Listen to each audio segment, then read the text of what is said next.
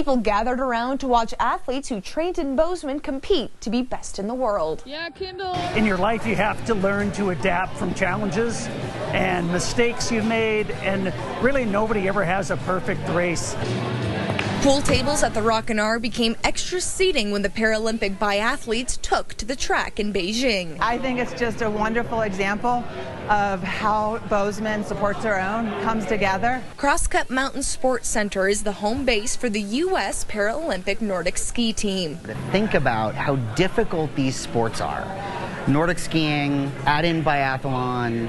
Traveling the world with a ski bag, if you're a Nordic skier, that's bad. If you're a biathlete, you have to take a rifle box. And if you're a paraathlete, you have to take a wheelchair and a sit ski. This is an organization that is first and foremost about community. And a part of that community is Oksana. Oksana's been really open about her journey. She was born in Ukraine. Her mother was pregnant with her during Chernobyl, which led to complications and health problems. She was put into an orphanage, and then when she was about 5 years old, her mother from the United States, she saw her photo of her and a little bit about Oksana, and she tells the story that she just knew right away, that's my daughter. Oksana put her mind to her second race and is coming home with the silver medal. And the gold, well, that's coming to Bozeman too with her U.S. teammate Kendall Gretsch. Yeah, Kendall, all right, way to go. One thing I am proudest about is making a home for Paralympics.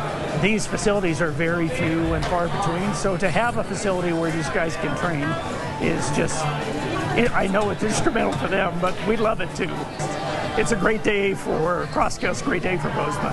It's a great day for America. In Bozeman, Jane McDonald, MTN News.